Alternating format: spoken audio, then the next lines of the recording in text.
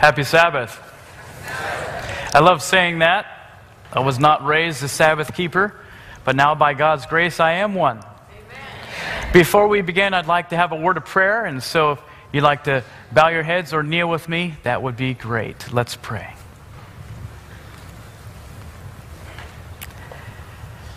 Gracious Heavenly Father, Lord, we're so thankful for your tender mercies toward us. We're so thankful for Jesus and His great sacrifice for us. We're thankful for the ministering angels, your Bible, the spirit of prophecy. Lord, you have blessed us with so many gifts.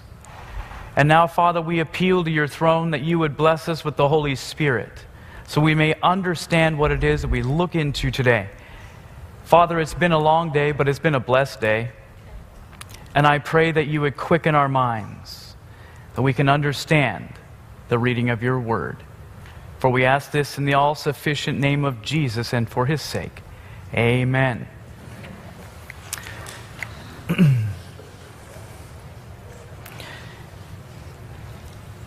My message is entitled, No Plan B. No Plan B. There is God's plan, and then any other plan that man has devised is what we would call a plan B. And all other plan Bs are bogus. Amen. Only God's plan, plan A if you will, is something that we want in our lives as Christians today. Christ, our righteousness. Righteousness by faith. These are quite magnanimous terms. They're benevolent. They're terms that, unfortunately, some are a little confused by. Some are even a little scared by. But there are some that are actually very inspired by these terms. Christ, our righteousness. In that, those three little words, Christ, our righteousness, is actually the plan of salvation. Amen. Three little words that mean so much. Two different terms, Christ, our righteousness, or righteousness by faith. And I'd like to take the next few minutes, the next 48 minutes and 15 seconds that we have together. And I'd like to invest these minutes looking into the Word of God and in the spirit of prophecy, because I believe when you invest time in God's Word and you invest time in the spirit of prophecy, it always pays back. I want my mind to be quickened by the Holy Spirit, and I want to understand His Word.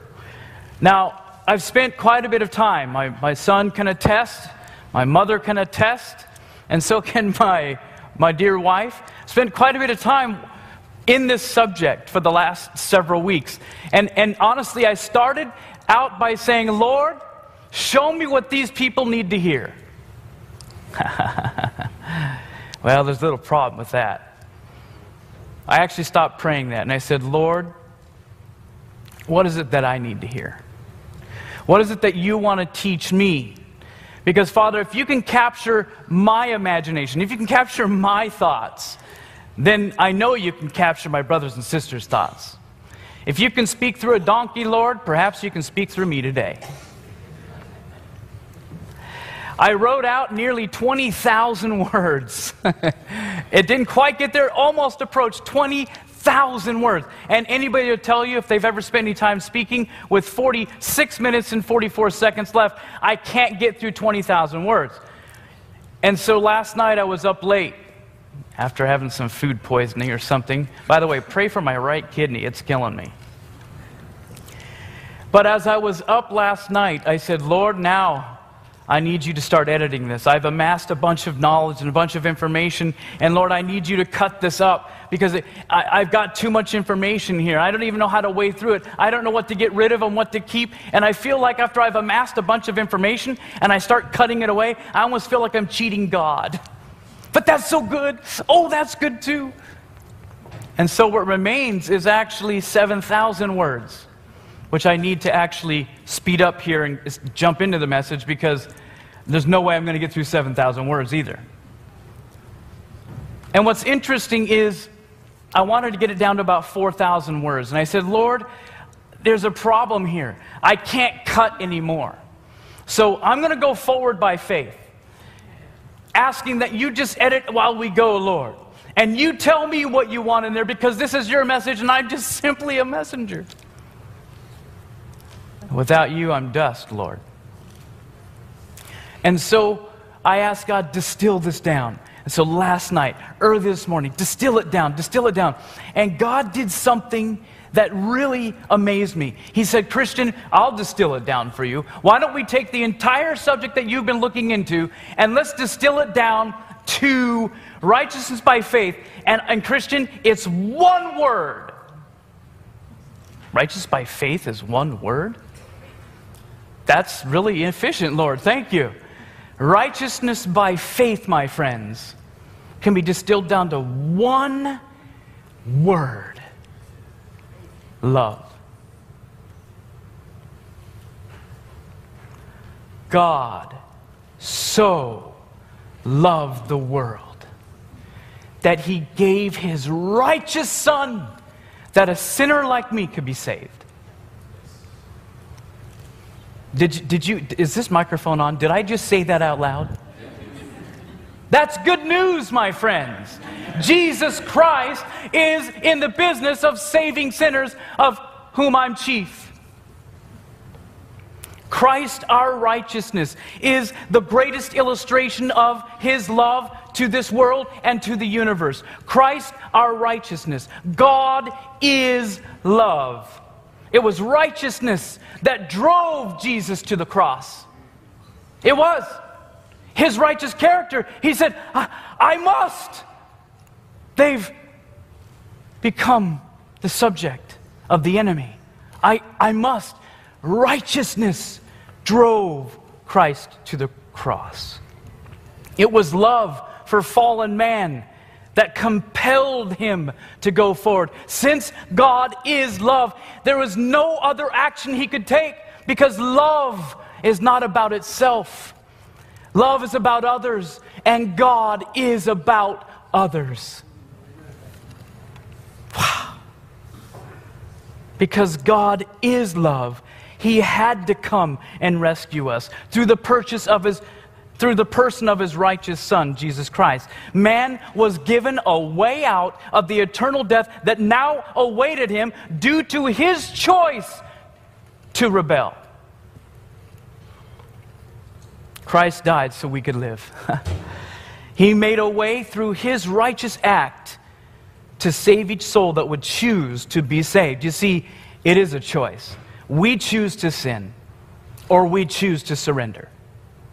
We choose self, or we choose Christ. It's that simple, friends. I eventually found Jesus Christ. I accepted Him as my personal Savior in my mid-20s. And for the first time in my life, I began to find answers. I began to find peace and even joy, which I didn't have much of that in my abusive home growing up. He had captured my heart, and I eventually dedicated my life to Him to serve Him until there's no breath left in me. And by His grace, that will happen. Or Jesus will come first. Amen. I basically learned that there were certain things I needed to do and certain things that I shouldn't do. That's basically what happened for me. I was basically given a righteous list of things that a Christian would do, and then here's an evil list of what Christians wouldn't do. So I began, and I actually like lists. That's very good for me, a type A personality. I love a bunch of lists. It's very efficient for me. I have several lists on my smartphone, and I delegate to all the different workers in the ministry. I really like lists. And so I was just efficient at making lists. So I made up a bunch of lists of basically, mentally, of what I needed to do. This is, unfortunately, a dangerous thing to do as a brand new Christian. Because what happened was, my focus was turned to Christ, who had saved me, and who wanted to change me to all the things that I was going to do now to fix myself. Can anybody relate? Oh, there's a few of you here too. Okay, how you doing, Brother Pharisee, Sister Pharisee? How you doing? So, unfortunately, I became more of a student of doctrine and theory than a student of Christ and His righteousness. My love for Him, it began to grow cold under the weight of my personal efforts to keep the law and all the things that I had learned.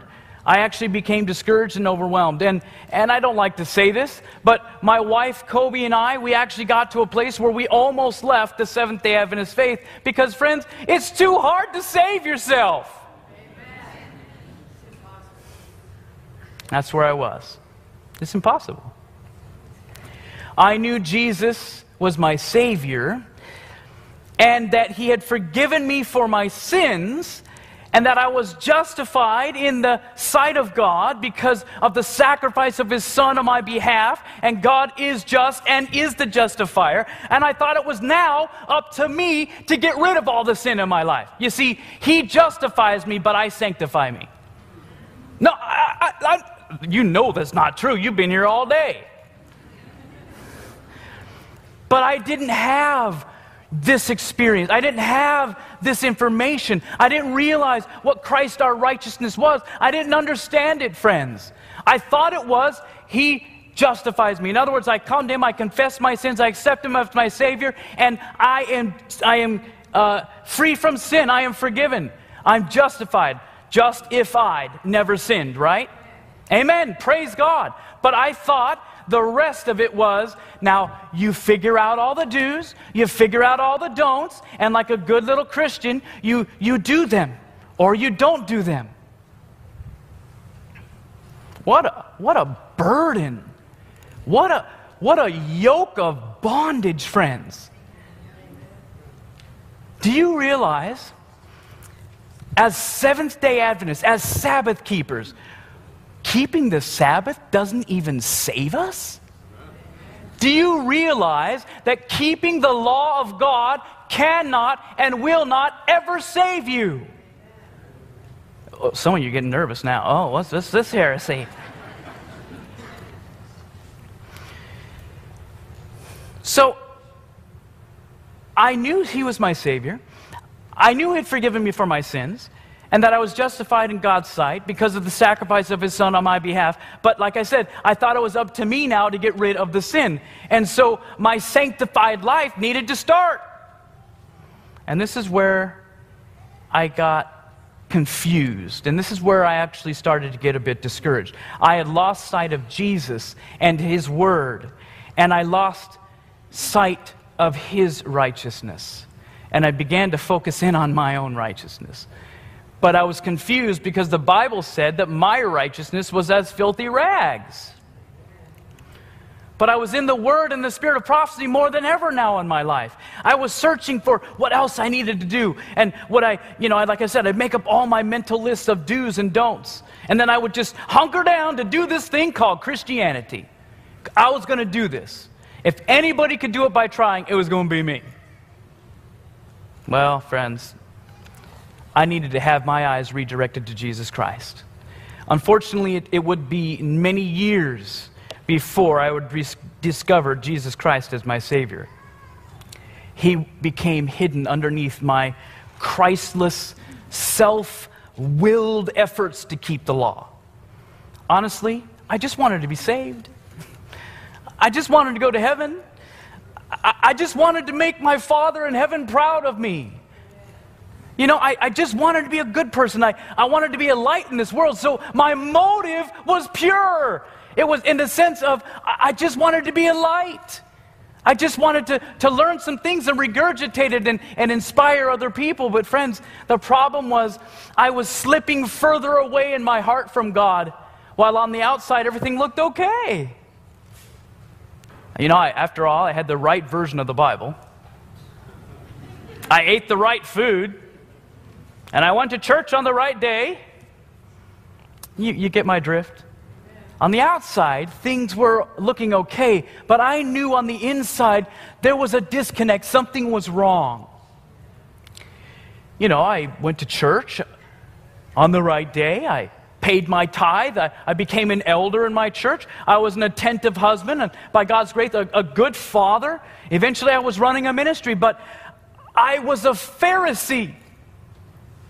And I didn't even know it at the time. Because when you're deceived, you're deceived. Amen? Until you're not deceived anymore. That's very logical, right? So that's why deception works. If I'm deceived, I don't know that I'm deceived until I'm no longer deceived.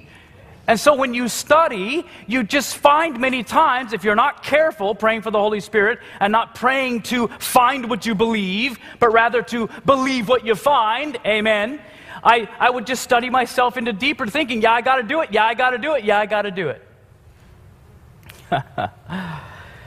And then about 10 years ago, I began to discover Christ my righteousness finally. I found Spirit of Prophecy passages that began to stir my heart. I'd read it and I'd say, "What? Oh, I don't understand, yet I want it so much." Testimony to Ministers and Gospel Workers, page 91. The Lord, in His great mercy, sent a most precious message to His people through Elders Wagner and Jones. This message was to bring more prominently before the world the uplifted Savior, the sacrifice for the sins of the whole world. It presented justification through faith in the surety. It invited people to receive the righteousness of Christ. To receive it, I don't earn it, which was made manifest in obedience to all the commandments of God. So I knew obedience was present in a walk with Christ. Many had lost sight of Jesus. They needed to have their eyes directed to His divine person, to His merits, to His changeless love for the human family. Amazingly enough, I was actually threatened by these statements. You understand? You have to understand where I came from.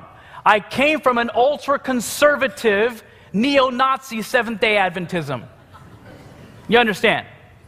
And so I came from this perspective where if you talked about love, you talk a little bit too much about love, then you're liberal, and you don't really understand that this is the anti-typical Day of Atonement and all those types of things. You were a bleeding heart liberal if you taught too much about the love of God. Friends, I'll tell you what. I was taught the law of God over and over and over. And if Jesus Christ is not the center, then it is something that is not going to do you one bit of good. Not one bit of good. All it can do is reveal sin, and then you go, I'm just worse off than before I read that thing. Can anybody relate? I was stuck. Many had lost sight of Jesus. That was me. They needed to have their eyes directed to His divine person, His marriage, and changeless love for the human family. All power is given into His hands, that He may dispense rich gifts unto men, imparting His priceless gift of His own righteousness to the helpless human agent. He wants to impart what? His own righteousness. Hallelujah! That's what I need, because my own righteousness was just driving me out of the church. He wants to impart His own righteousness to the helpless human agent. Man, that was me. That still is me, by the way. This is the message that God commanded to be given to the world. It is the third angel's message, which is to be proclaimed with a loud voice and attended with the outpouring of His Spirit in a large measure. Christ our righteousness became the focus. And Christ our righteousness today needs to be our focus. I had lost sight of Jesus, my first love, and I started to rediscover my first love. Because love is the key. Christ is love. God is love. Therefore, Christ is the key. a correct theory of the truth. This is Testimonies to South Africa, page 72. A correct theory of the truth is excellent and essential, but the love of God, which should baptize all theories, has a power to reach all hearts. This love is what you need. You need the moisture of the dew of heaven, the melting, softening, subduing influence of the Spirit upon your heart. Amen.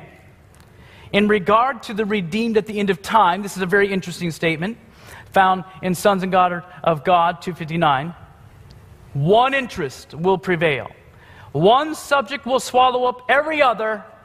Christ, our righteousness. At the end of time, there will be one subject that swallows up every other, and that is Christ, our righteousness. Because, friends, without Christ, our righteousness, we don't stand at the end of time. We fall. Are you awake this evening? Good. Praise God. So apparently I didn't understand what Christ, our righteousness meant. And in fact, I found I wasn't alone. According to Christ, our righteousness, page 87, there is not 1 in 100 who understands for himself the Bible truth on this subject of justification by faith. That is so necessary to our present and eternal welfare. So it's not only a present truth, and it's something that we need right here in our present day, but Christ, our righteousness, Christ, our justification, is what we need for eternal welfare. The enemy of man and God is not willing that this truth, justification by faith, righteousness by faith, should be clearly presented. For he knows that if the people receive it fully, his power will be broken. Review and Herald, September 3, 1889. You see, when we understand righteousness by faith, when it consumes our time, it becomes our focus. When we focus into Christ and His righteousness, then all of a sudden something's going to start happening inside of you. And the devil goes, no, no, no, I won't have it. I do not want God's people to start focusing in on Christ and His righteousness. So he invents all kinds of distractions that keep us from focusing on Christ, our righteousness. What's in your life that's distracting you? Perhaps, maybe you have a job. You know what job stands for, right? Just over broke. So you only make enough to always sort of stay broke, and so you always have to be in that little hamster wheel. Maybe you're so busy being under Satan's yoke that you can't even spend any time with God. I've been so busy in the work of God that sometimes I forget the God of the work, I must confess. That's not the place we need to be. Man cannot possibly meet the demands. Review and Herald, February 4th, 1890. Man cannot possibly meet the demands of the law of God in human strength alone. See, some people might want to do that ... where they only want to say man cannot possibly meet the demands of the law of God. No. We got to read the whole sentence. In human strength alone. So in other words, I need a strength outside of myself so I can meet the demands of the law. I mean, that's what the Bible's teaching us. That's what we're going to see as we continue on. His offerings, His works, will all be tainted with sin. The law demands righteousness, and the sinner owes this to the law. But he's incapable of rendering it. So in other words, I cannot without Him. I cannot. You know what incapable means, right? Incompetent. In other words, I am incompetent to render obedience by myself. I am not good enough to render obedience. I am feeble. I am unqualified. According to the spirit of prophecy, we are incapable of rendering unto the law, keeping the law. So these two quotes that we just read tell us two different things as to why we can never be justified by our own works. First, we are incapable of producing good works without Jesus Christ. Second, everything we do is valueless because it's tainted with our choice to sin and our own selfishness. We can never, never, never, never trust our own righteousness. It's dangerous and it's deadly. Christ is the only way. Review and Herald. By the way, I spent a lot of time Review and Herald. There is so much good information there. November 11, 1915. But Christ has made a way of escape for us. He lived on earth amid trials and temptations such as we have to meet. He lived a sinless life. He died for us. And now He offers to take our sins, give us His righteousness. And if you give yourself to Him and accept Him as your Savior, then sinful as your life may have been, for His sake.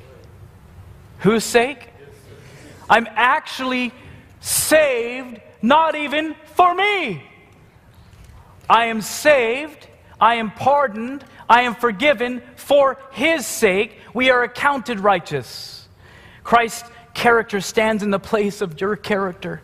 And you are accepted before God just as you have not sinned.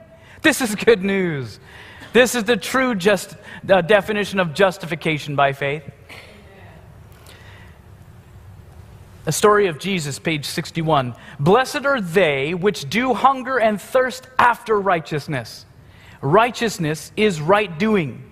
It is obedience to the law of God. For in that law the principles of righteousness are set forth. The Bible says, all thy commandments are righteousness. So true justification by faith is right doing before God. So the Lord lays His requirements before us, and we say, sure, I'll do it. I can do that. I love you, Lord. I'll do it. And this seems like the obvious response, but friends, this is not the right answer. You know, at the base of Mount Sinai, they did the same thing. Lord, whatever you say, we'll do. And just a short period later, they were having a full-on dance party around a golden calf. Well, that's kind of the story of our lives sometimes, right? Lord, I'm never going to do that again. Almost the very moment you make that proclamation in your own strength and power, you can be sure that that sin's going to come right back in your life. And you're going to go, but I thought. No. When the Lord is not in us, and we are only in us, we are never going to stand. That's plan B. Plan A is Christ our righteousness. True justification by faith is right doing before God. So it seems that many times we're saying, I'll do it. But friends, that's what we could call old covenant type thinking. I need to think in different ways, better ways. Selected Messages 1 at 343.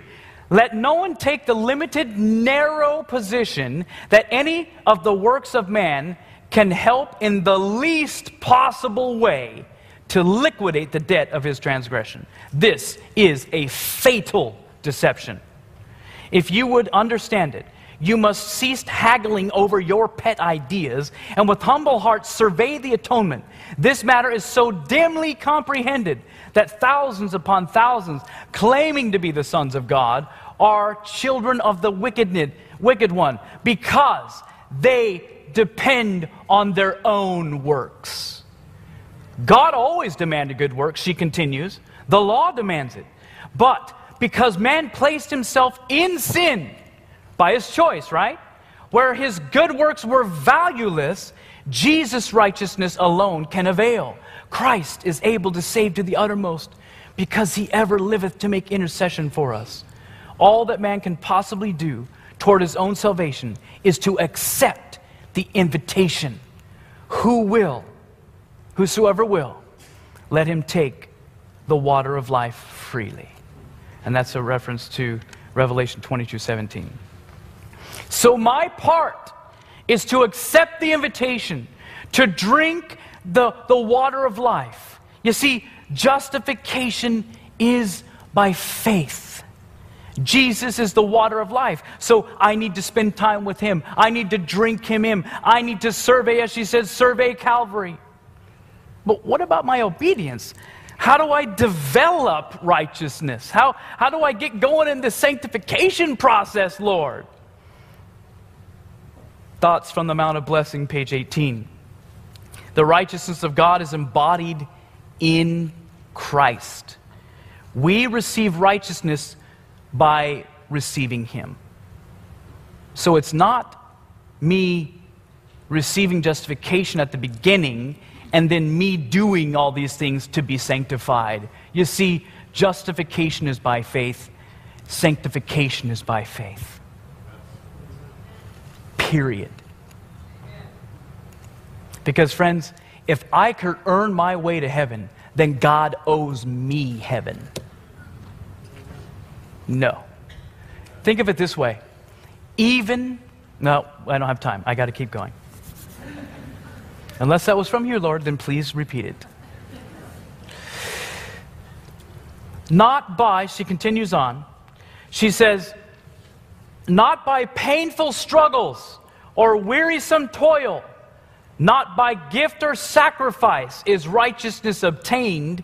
It is freely given to every soul who hungers and thirsts to receive it. So we come to God and say, Lord, I don't even want you right now. Perhaps that's the prayer. Then Christ, the moment I surrender, the moment I say, it's not my will but your will be done, God will even implant in the soul a thirst for Him. Because really it is all Him at the beginning, it's all Him in the middle, and it's all Him in the end. Praise the Lord. Get this dude out of the way.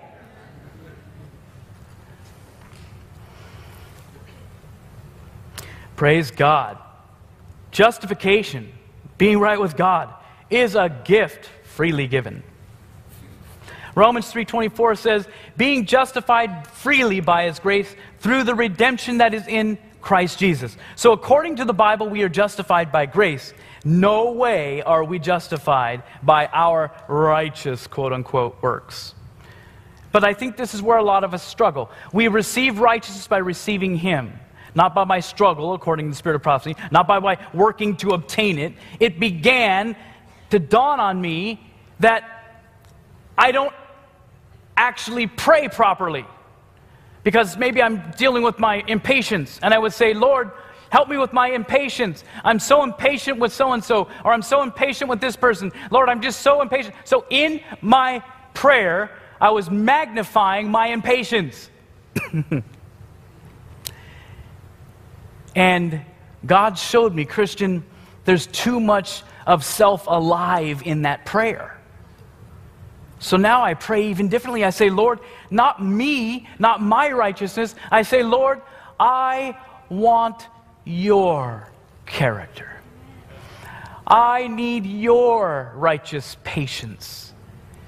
And then I believe because God has said He will give it to me. Amen. If I ask according to His will, it'll be done, He says. Is it according to God's will that I have patience in my life? Amen. That is prayer, He says, answered. Check that one out. Answered. Anytime you pray, you want my patience? Done. I will give it to you. And then I, by faith, believe Christ has given me His patience. And I walk believing I have. And it's not just this blind thing. I kind of have it. No, it actually is Christ who wants to abide in me.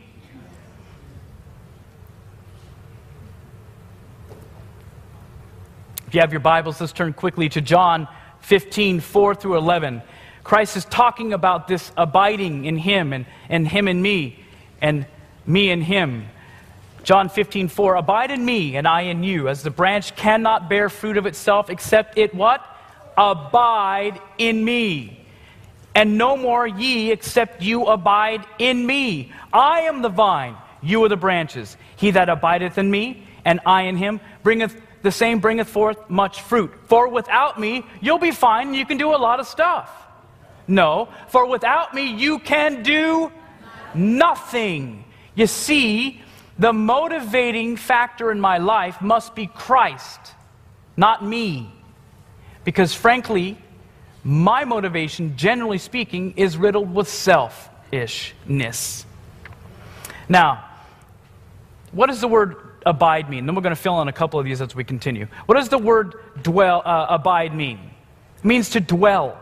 It means to be. It means to continue permanently, bear patiently, or to be fixed or permanent. So in verse 12 it says, dwell in me, and I'll dwell in you. As a branch cannot bear fruit of itself except it exist in the vine, no more can you except you continue permanently in me. Very interesting. You're not going to have any fruit in your life unless you continue permanently in me. In other words, abide. Verse 5, I am the branch, I'm the vine, you are the branches. He that lives in me, and I in him, the same bringeth forth much fruit. For without me you can do nothing. Verse 7, if ye remain in me, and my words take up habitation in you, or abide in you, ye shall ask what you will, and it shall be done. If ye keep my commandments, ye shall be fixed in my love, even as I have kept my Father's commandments, and am immovable in his love. Desire age is 675. The connection of the branch with the vine, he said, represents the relation you are to sustain to me. The scion is engrafted into the living vine. And fiber by fiber, vein by vein, it grows into the vine stalk. The life of the vine becomes the life of the branch. So the soul, dead in trespasses and sin, receives life through connection with Christ. By faith in him as a personal Savior, the union is formed. The sinner unites his weakness to Christ's strength, his emptiness to Christ's fullness, his frailty to Christ's enduring might. Then he has the mind of Christ. Amen. This is Christ our righteousness. You see, what's pictured here is more than Lord, who's way up there on your big old throne, and we're here on this little tiny speck, and I'm a little tiny person on this little tiny speck, and I'm going, please help me. No, no, no, no. But that's the picture we have sometimes. That's the picture we have. I have a personal God. I have a personal Jesus that says, no, no, no, no. My veins want to intertwine with your veins. My blood will flow through you. Another quote Ellen White says, and I'm paraphrasing, here pictured is the most intimate connection that one could have with their Savior. So I am justified by faith in Christ, and I am sanctified by faith in Christ. The moment I abide in Christ, the moment I surrender, I am accounted righteousness and given the righteousness of Christ. He lives out his life within me. When he lives in me, I die. Like Alan said earlier, two things can't occupy the same space. So I don't even like that. I know it's biblical. I must decrease so he may increase, right? No, it needs to really say this. I need to be empty so he can fill me up. Amen. Because when I say I have to decrease, it almost makes it sound like there's still some of me there. But friends, when there's still some of me there, that's when I have the problems. That's when I get into trouble on a spiritual level.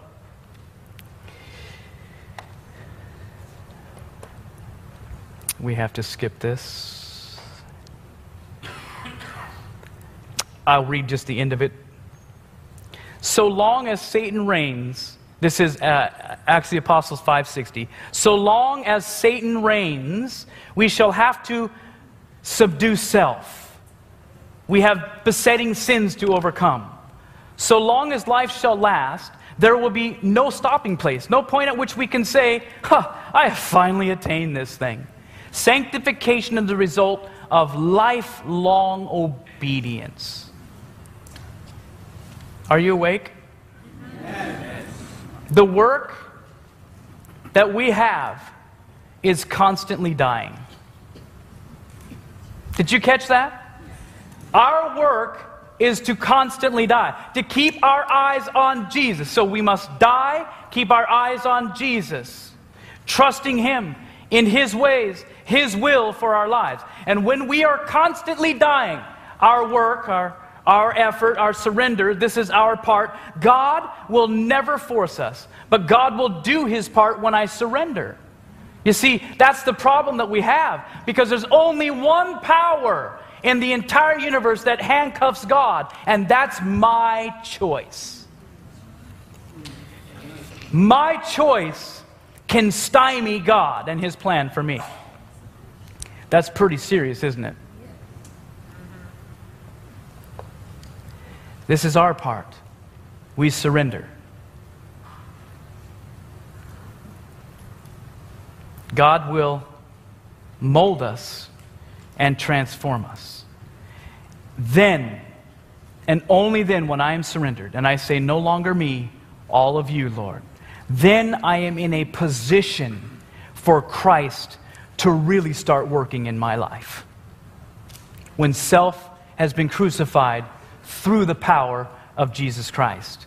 So He can now bring us to God. He can now bring us, because we've consented, because our eyes are not on ourselves but on Him. He can now bring us into alignment with God's will. You see, this whole thing that God is trying to do is just to bring man into alignment with God's will. That's it. Because friends, when I have God's will in my heart, in my life, and I have come into alignment with that, and once there is a certain number of people, literal or figurative, doesn't matter. When God has His number, who are completely surrendered to God's will, then He will come for us. So what we lost in the garden by choice was this beautiful experience with the divine influence and the human nature, and we had what was called a what? A divine nature, right? And all God wants to do is to bring us back into a place where He can fill us back up, if you will, and we can experience the divine nature once again. I want it. Oh, I pray to be among the 144,000 friends. I do. I want to be one of them. I don't know, no longer do I want to just be saved. Man, I want to vindicate the name of God, the character of Jesus Christ. Amen. But I don't do that with a haphazard, sort of kind-ofishly, I'm going to earn my way to heaven. Only Christ can produce in me what is of the Father. So I lay a hold of Him. And I say, Lord, not my righteousness, but your righteousness. And this is actually the complete, beautiful picture of Christ, my righteousness. He's going to literally live in me. It's supernatural. It's super amazing. I totally don't understand it all. And if anybody tells you they understand it all, they don't understand it all. Pray for them. The reality is, Christ, our righteousness, is Christ living, taking up habitation in me. That's a mystery. That's incredible. No one can explain all the minute details of this. But you know what? I don't need to understand all the minute details, because I believe God and God's Word, and God said it, says it, that settles it, and that's all I need. Yet there's evidences that Christ works in the life. All of a sudden, when my natural inclination would be to react a certain way, and yet I know I'm surrendered, and I'm in Christ, and He's in me, and there's a different reaction. Oh, that's a beautiful thing. That's when all of a sudden you go, oh, I've tasted and saw that He's good. He wants to give me all the good things in my life. He wants to help me to be like Him, and He is awesome. He is righteousness. And this encourages my new relationship that I have with God. Because when I am in covenant relationship with Him, when I am surrendered and He is able to take me and fill me, I am a different man right now. Right now. Right now. The problem is, I don't always stay surrendered. Self comes up, especially for us type A's. Man, this is taking so long. You're pretty messed up, Christian. It's going to take a while. I'm starting to understand, because now, every day that I learn this new process, this new habit, if you will, of surrendering to Him, surrendering the will. Frankly, this is the work. Surrendering the will to God and saying, not my will, but your will be done. This is the greatest work that we're ever going to do, is to fight self. Christ says, take up your cross. That means something's got to die. Me. Amen. It's the greatest battle that man will ever fight, is the battle of his own self. And then, as I start to have this experience where all of a sudden, it's not that I have to please God. It's not that I have to keep the commandments of God. But because He's coming into my life every time I surrender. You know, Paul talks about this. Man, that things that I would do, I don't want to. And the things that I want to do, I don't do those. He's talking about this struggle. Man, he was a really connected Christian. Yet he had the struggle, because it's a struggle against self. But once I start to taste of that, and I see that there's an evidence of Him in my life, I can say, I want more of that. And He says, good, die more. Oh, okay. See, this is the revelation God gave to me. I used to direct the battle at the sins in my life. So I was focused in on the sins of my life. I would direct the battle at the problems.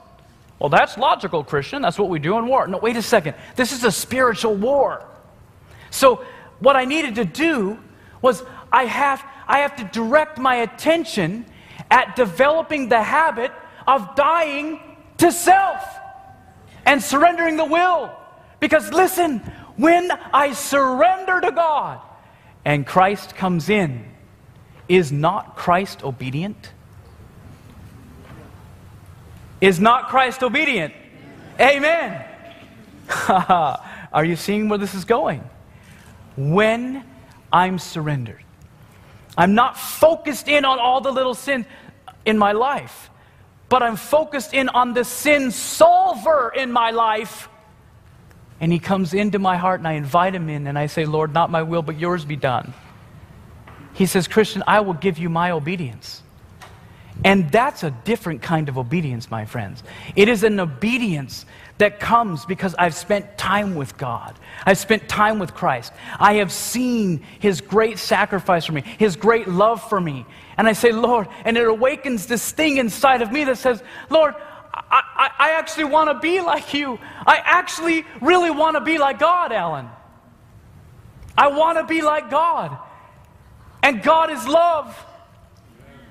And so, all of a sudden, I delight to do thy will, Lord. What? Have you ever had those days where you're just delighting in the Lord? You've had them. So what that means is you can have more, yes or no? So that means I can overcome sin. I can keep the law of God. Yes or no? If Christ is in me, the hope of all glory. Christ, our righteousness. Righteousness by faith. You see, I don't focus in on the sin anymore. I focus in on Jesus Christ. What am I going to say? Lord, let's get out my list. Help me with that one and that one and that one and that one and that one. You know what? That is so exhausting. It doesn't work. If it would have worked, I would have been translated by now.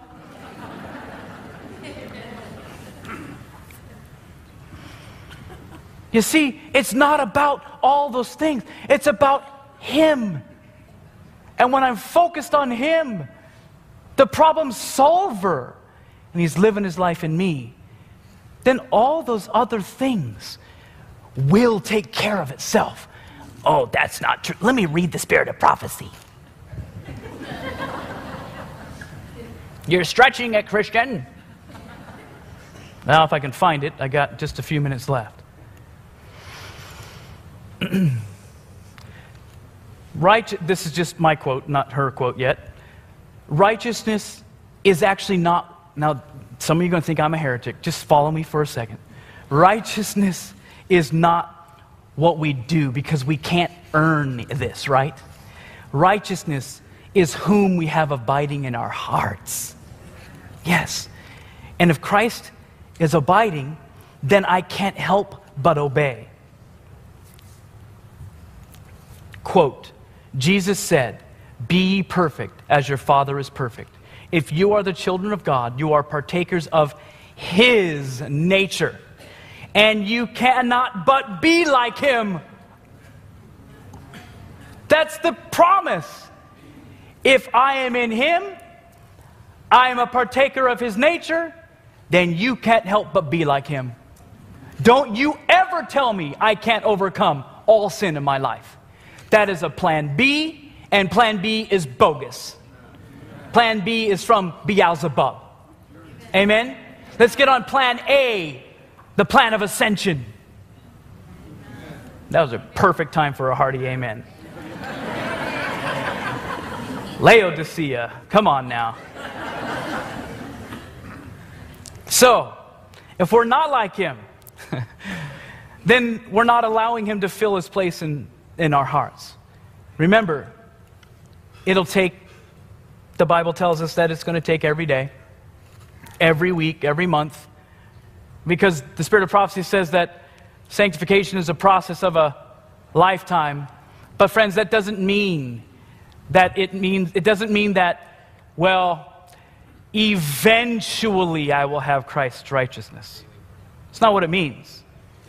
It means right here, right now, Christ will bless me with His righteousness right now. Right this second. Am I sinning? They're like, I don't know, are you? You know.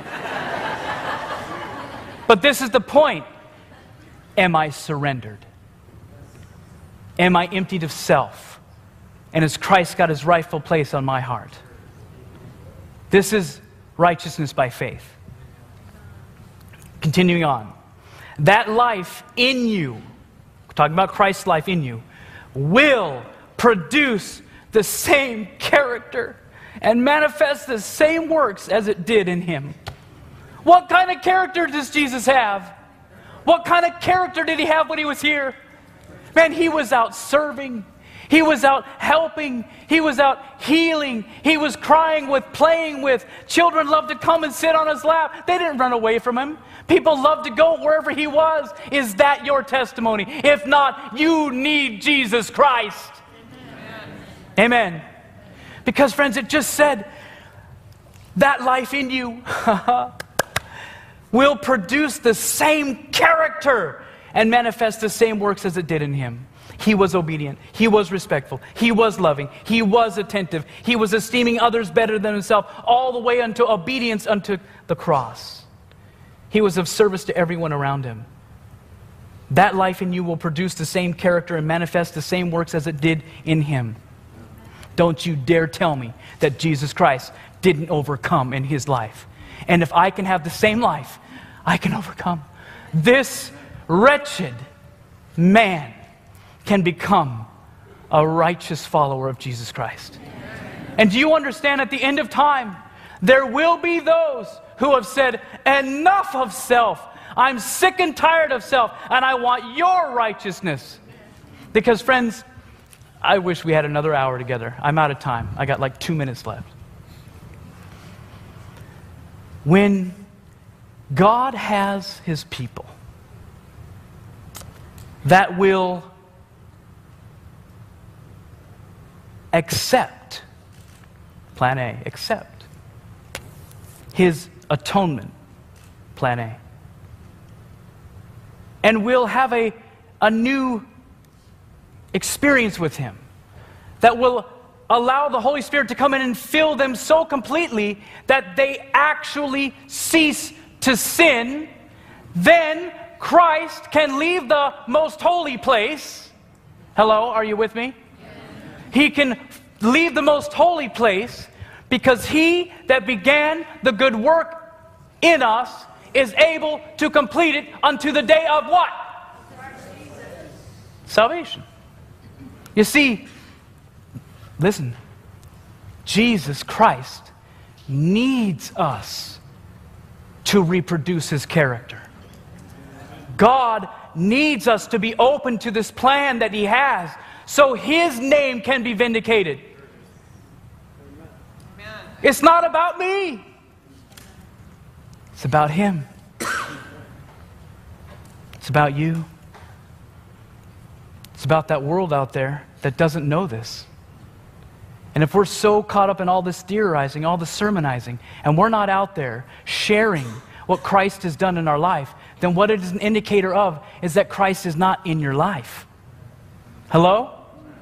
If you don't have an active plan of outreach in your own life or active in your church, then Christ has not become your righteousness. Is that too straight? It's the truth, and I love you enough to tell you the truth. Let's close with this thought.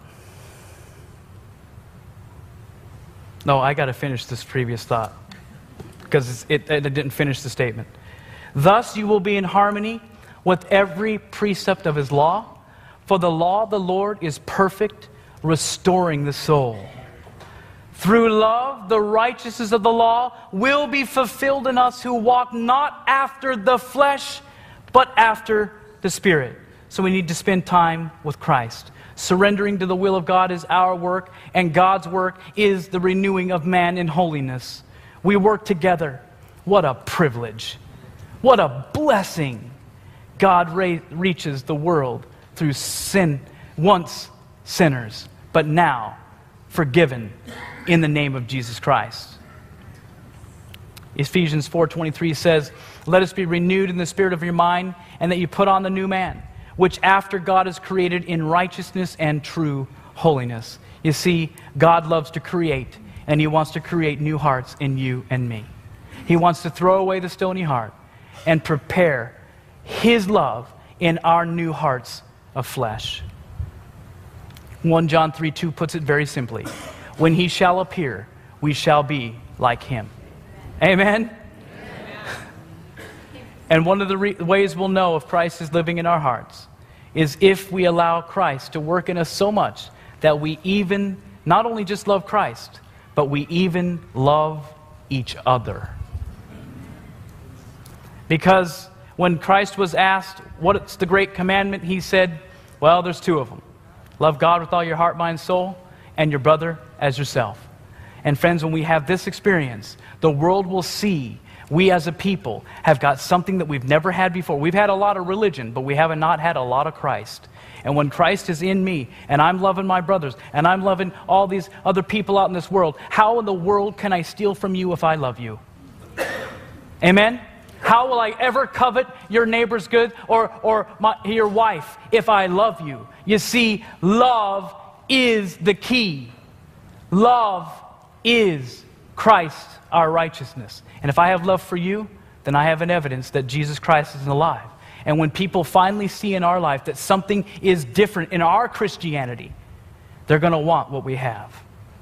For we are his workmanship, created in Christ Jesus unto good works. Righteousness by faith is the love of God toward us, and only love can win us. Let's leave plan B behind, because frankly, there's nothing called plan B. There's only plan A for ascension. Sanctify them through thy truth. Thy word is truth.